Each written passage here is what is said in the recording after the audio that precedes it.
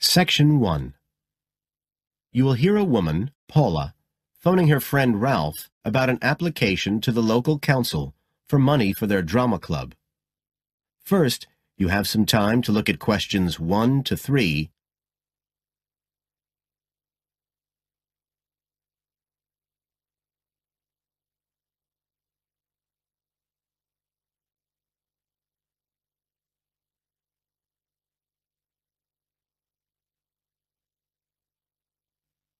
Now we shall begin. You should answer the questions as you listen, because you will not hear the recording a second time.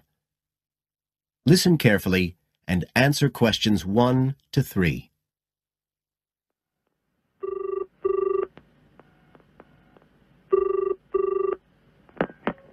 Hello?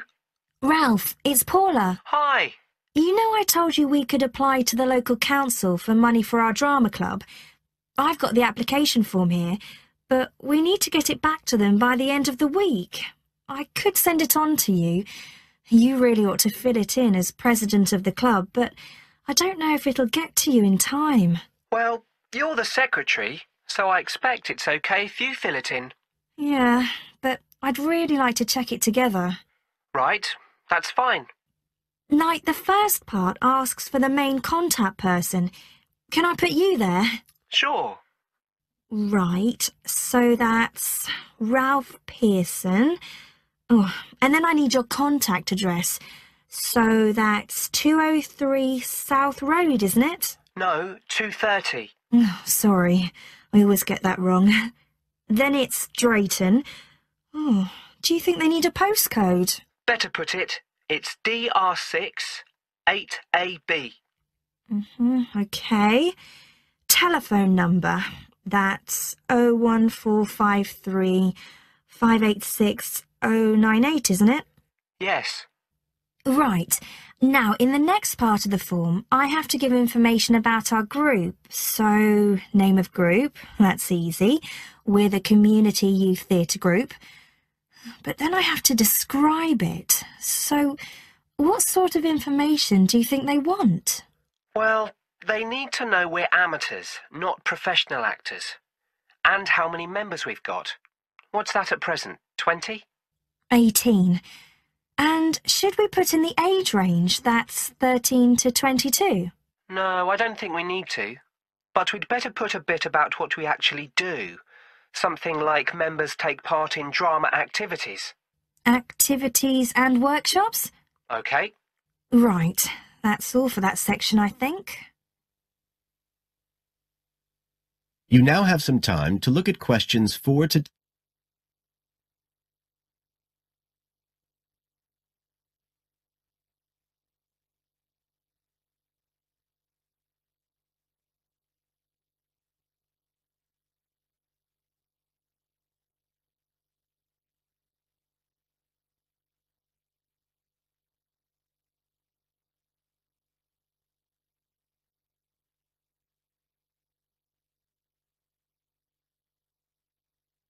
Now listen and answer questions 4 to 10.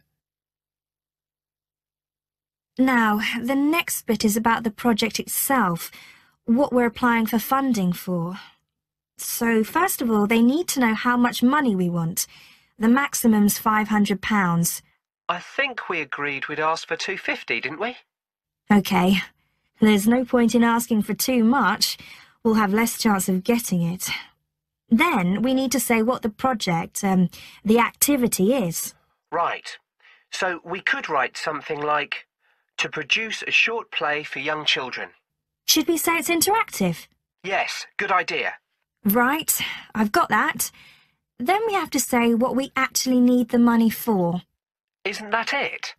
No, we have to give a breakdown of details, I think. Well, there's the scenery. But we're making that. We need to buy the materials, though. Oh, OK. Then there's the costumes. Right. That's going to be at least £50. OK. And what else? Oh, I just found out we have to have insurance. I don't think it'll cost much, but we need to get it organised. Yes, I'd forgotten about that. And we could be breaking the law if we don't have it. Good thing we've already got curtains in the hall. At least we don't have to worry about that. We'll need some money for publicity. Otherwise, no one will know what we're doing. And then a bit of money for unexpected things that come up. Just put sundries at the end of the list. OK, fine. Now, the next thing they want to know is if they give us the grant, how they'll be credited. What do they mean, credited? I think they mean how we'll let the public know that they funded us. They want people to know they've supported us. It looks good for them. Well, we could say we'd announce it at the end of the play. We could make a speech or something. They might prefer to see something in writing. We'll be giving the audience a programme, won't we? So we could put an acknowledgement in that? Yeah, that's a better idea. OK, and the last thing they want to know is if we've approached any other organisations for funding and what the outcome was. Well, only National Youth Services. And they said that at present funds were not available for arts projects. Right, I'll put that. And then I think that's it. I'll get that in the post straight away. I really hope we get the money. I think we've got a pretty good chance. Hope so, anyway. Thanks for doing all this, Paula. That's OK. See you soon. Bye. Bye. That is the end of Section 1. You now have half a minute to check your answers.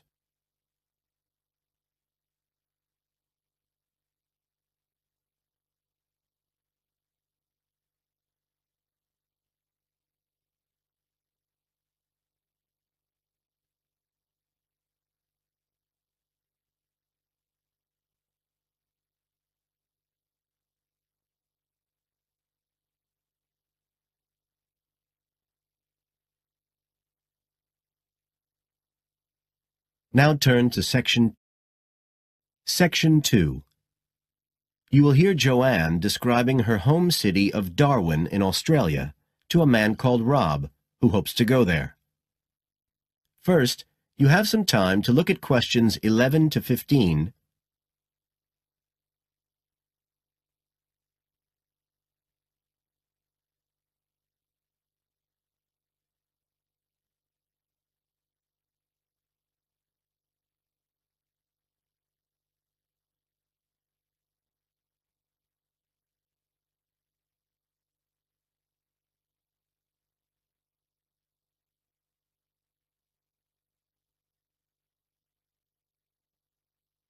Now listen carefully and answer questions 11 to 15.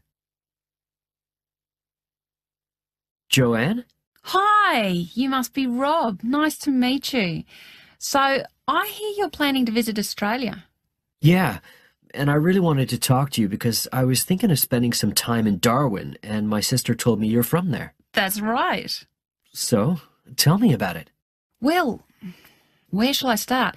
Well, Darwin's in what they call the top end because it's right up at the northern end of Australia, and it's quite different from the rest of Australia in terms of cultural influences. In fact, it's nearer to Jakarta in Indonesia than it is to Sydney, so you get a very strong Asian influence there. That means we get lots of tourists. People from other parts of Australia are attracted by this sort of international cosmopolitan image. And as well as that, we've got the same laid-back atmosphere you get all over Australia, probably more so, if anything, because of the climate. But what a lot of the tourists don't realise until they get there is that the city's also got a very young population. The average age is just 29, and this makes the whole place very buzzy. Some people think that there might not be that much going on as far as art and music and dancing and so on are concerned because it's so remote.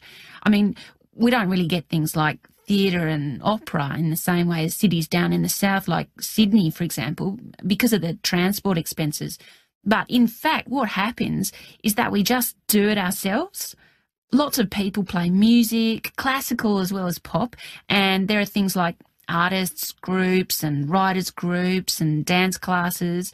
Everyone does something. We don't just sit and watch other people. You said it's very international? Yeah, they say there's over 70 different nationalities in Darwin. For instance, There's been a Chinese population there for over 100 years. We've even got a Chinese temple. It was built way back in 1887, but when a very bad storm, a cyclone in fact, hit Darwin in the 1970s, it was almost completely destroyed. The only parts of the temple that survived were part of the altars and the stone lions. But after the storm, they reconstructed it using modern materials. It's still used as a religious centre today, but it's open to tourists too, and it's definitely worth going to see it. Oh, and as far as getting around goes, you'll see places that advertise bicycles for hire, but I wouldn't recommend it. A lot of the year it's just so hot and humid. Some tourists think it'll be fine because there's not much in the way of hills and the traffic's quite light compared with some places, but believe me, you're better off with public transport. It's fine and not expensive. Or you can hire a car, but it's not really worth it. What's the swimming like? Well, there are some good beaches, but the trouble is that there's this nasty creature called the box jellyfish, and if it stings you, you're in bad trouble. So you have to be very careful most of the year, especially in the winter months. You can wear a lycra suit to cover your arms and legs, but I wouldn't like to risk it even so, personally. And there are the saltwater crocodiles too. I mean, I don't want to put you off. There are protected swimming areas netted off where you'll be safe from jellyfish and crocs, or there are the public swimming pools. They're fine, of course. You now have some time to look at questions 16 to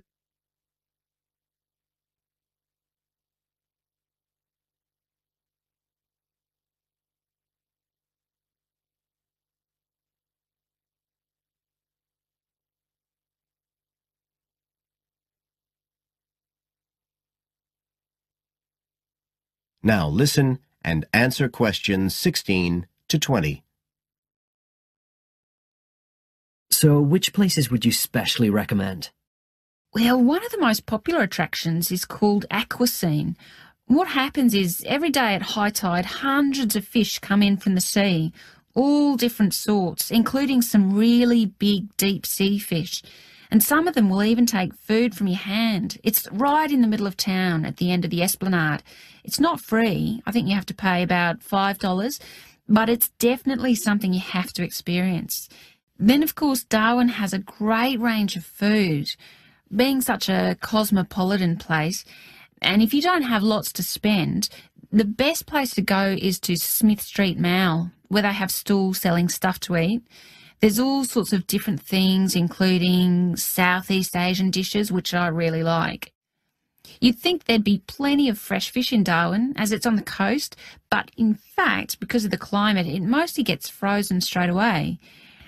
But you can get fresh fish in the restaurants on Cullen Bay Marina. It's a nice place to go for a special meal, and they have some good shops in that area too. What else? Well, there's the Botanic Garden. It's over 100 years old, and there's lots to see. An orchid farm, rainforest, a collection of palm trees, a wetlands area. You can easily spend an afternoon there. That's at Fanny Bay, a couple of kilometres out to the north. Then, if you've got any energy left in the evening, the place to go is Mitchell Street. That's where it all happens as far as clubs and music and things are concerned. You'll bump into lots of my friends there.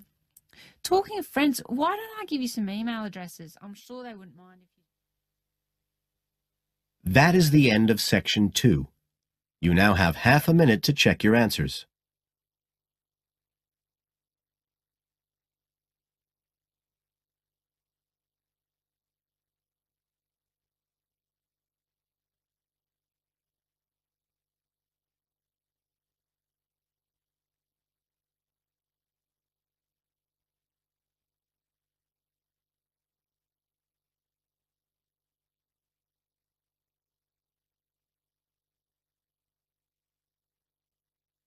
Now turn to Section 3. Section 3. You will hear 2 university students, Phil and Stella, talking to their tutor about their research project. First, you have some time to look at questions 21 to 27.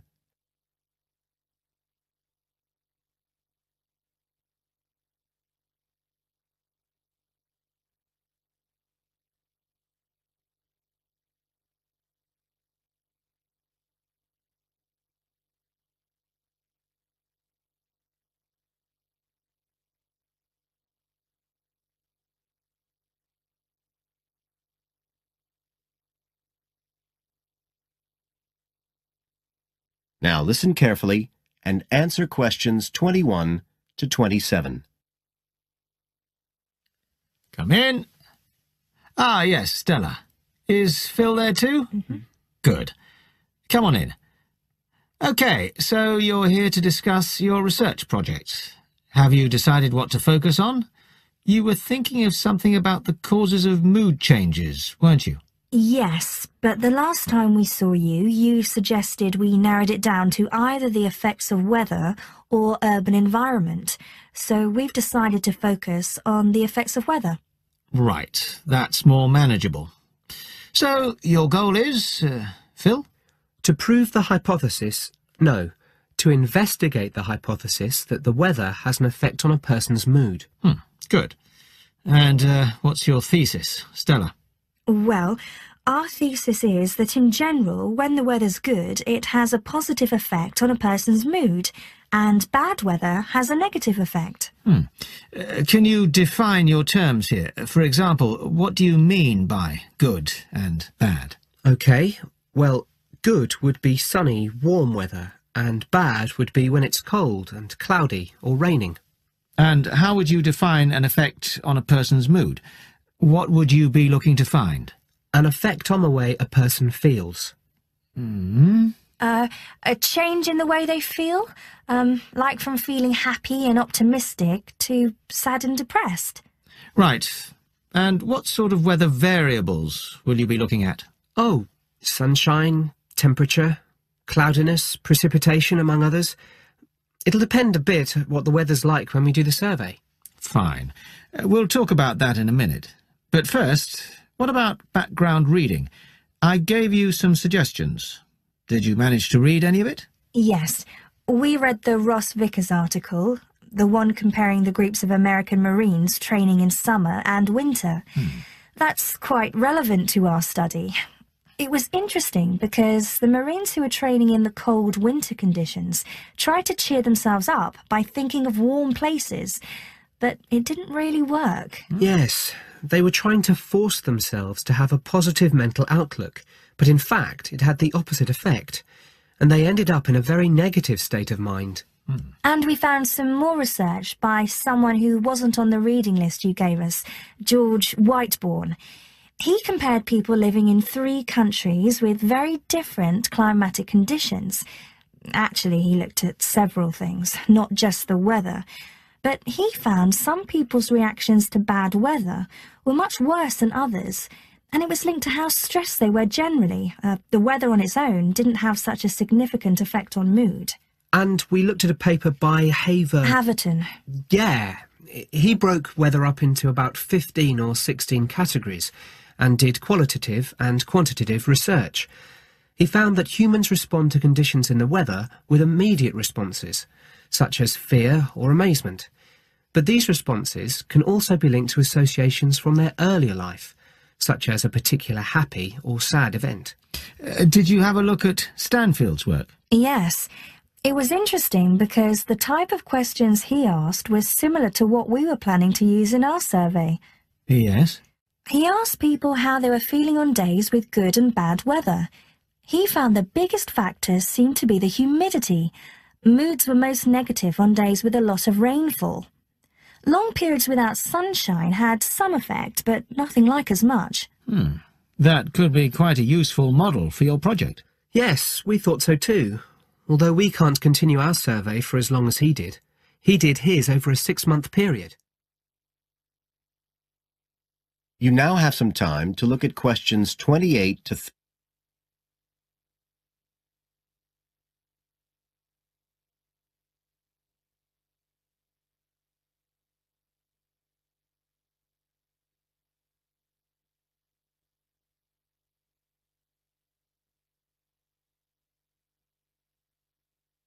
Now listen and answer questions 28 to 30. Right, well, you've made quite a good start. So, where are you going from here? Well, we've already made the questionnaire we're going to use for the survey. It's quite short, just 8 questions. We're aiming to survey 20 people over a period of 3 months from October to December. We can't specify the actual dates yet because it depends on the weather. We want to do the survey on days with a range of different weather conditions. And we'll just be working on campus, so our data will only be statistically sound for the student population here. That's okay. Have you thought how you'll determine what will constitute each aspect of weather, and how many you're looking at? We decided on 4. The amount of sunshine, cloudiness, temperature and precipitation. We thought we might use the internet to get data on weather conditions on the days we do the survey, but we haven't found the information we need, so we might have to measure it ourselves. We'll see. Then we've got to analyse the results, and we'll do that using a spreadsheet, giving numeric values to answers. And then, of course, we have to present our findings to the class, and we want to make it quite an interactive session. We want to involve the class in some way in the presentation, maybe by trying to create different climatic conditions in the classroom, but we're still thinking about it.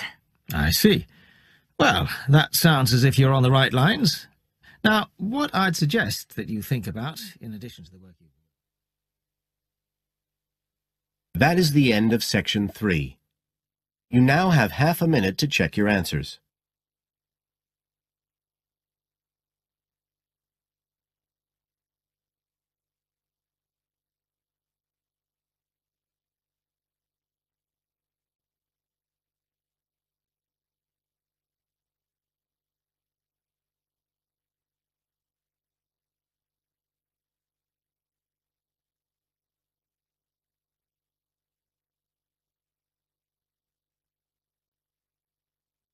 Now turn to Section 4. Section 4. You will hear a lecturer in education talking about some experiments done in the USA to investigate the effects of reducing class sizes. First, you have some time to look at questions 31 to 40.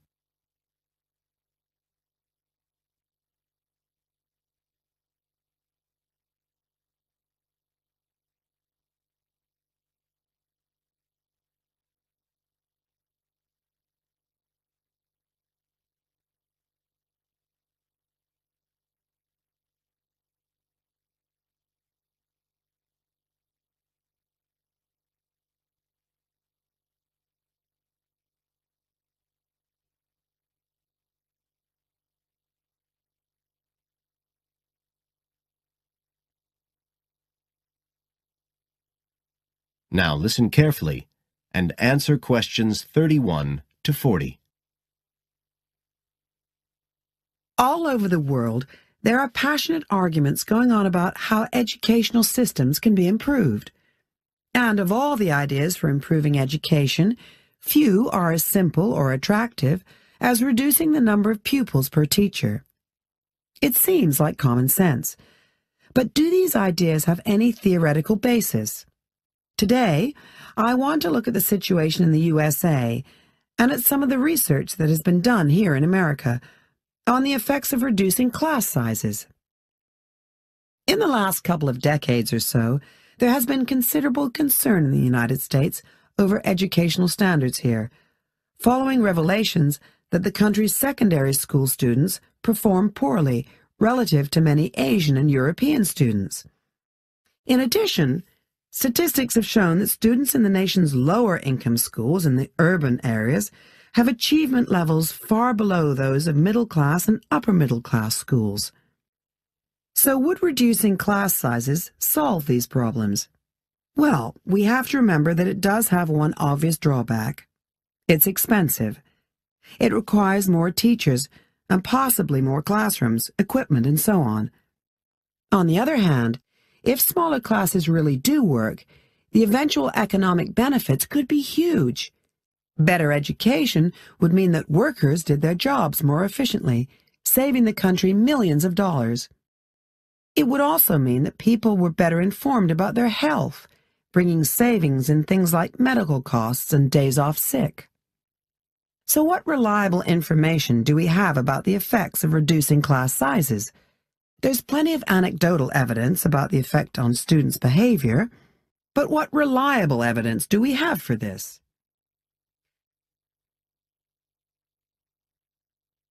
Let's have a look at 3 research projects that have been carried out in the USA in the last couple of decades or so. The first study I'm going to look at took place in the state of Tennessee in the late 1980s. It involved some 70 schools. In its first year, about 6,400 students were involved, and by the end of the study, 4 years later, the total number involved had grown to 12,000. What happened was that students entering kindergarten were randomly assigned to either small classes of 13 to 17 students or regular-sized classes of 22 to 26. The students remained in whatever category they had been assigned to through the 3rd grade, and then, after that, they joined a regular classroom. After the study ended in 1989, researchers conducted dozens of analyses of the data. Researchers agree that there was significant benefit for students in attending smaller classes, and it also appears that the beneficial effect was stronger for minority students. However, there's no agreement on the implications of this. We still don't know the answer to questions like how long students have to be in smaller classes to get a benefit, and how big that benefit is, for example. The second project was much larger and took place in California. Like the Tennessee study, it focused on students from kindergarten through to grade 3, but in this case, all schools throughout the state were involved. The experiment is still continuing, but results have been very inconclusive, with very little improvement noted. And the project has, in fact, also had several negative aspects. It meant an increased demand for teachers in almost all California districts. So the better-paying districts got a lot of the best teachers, including a fair number that moved over from the poorer districts. And there were a lot of other problems with the project. For example, there weren't any effective procedures for evaluation. All in all, this project stands as a model of what not to do in a major research project. A third initiative took place in the state of Wisconsin at around the same time as the California project began, and it's interesting to compare the two. The Wisconsin project was small. Class sizes were reduced in just 14 schools, but it was noteworthy because it targeted schools at which a significant proportion of the students were from poor families, compared with California's one-size-fits-all approach. Analysts have found that the results are very similar to the Tennessee project, with students making gains that are statistically significant, and that are considerably larger than those calculated for the California initiative.